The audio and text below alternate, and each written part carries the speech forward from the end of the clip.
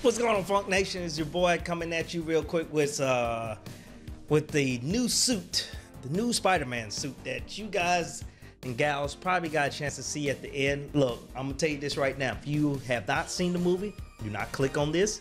Stop. Reverse uno, leave, come back later. But yeah, we're just going to check out the suit because in the theater it was so quick you couldn't really check it out.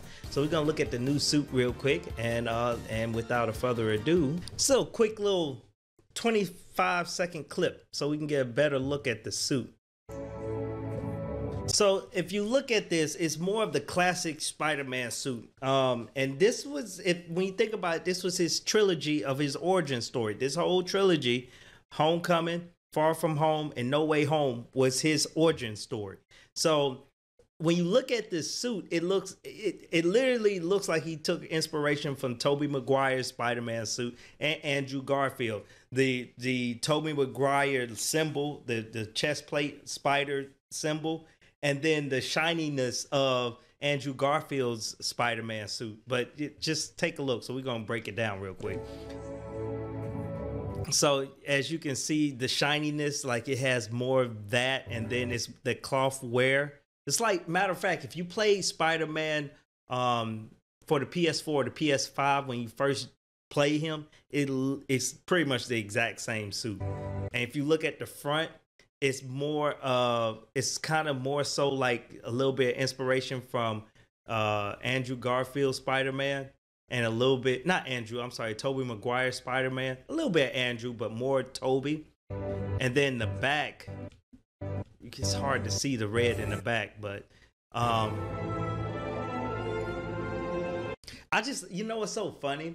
The way he leaped off of there like that. If you go back to the first, like the first 10 minutes of the Andrew Garfield's Amazing Spider-Man 2, the second one, it starts in when he is literally diving the same way he's diving right here.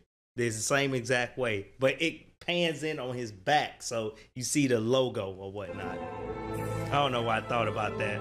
And if you guys saw Hawkeye, he is swinging in the same area, but he didn't show up, so I was kind of upset about that. I was hoping he'll just be on a perch watching, looking over New York or something. I don't know. So if you can see here, it's kind of hard. I do like this design. It's old school classic.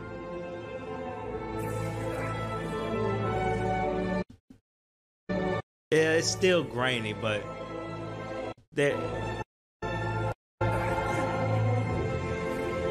yeah, you can tell. And then the white eyes, like Amazing Spider-Man 2. More so.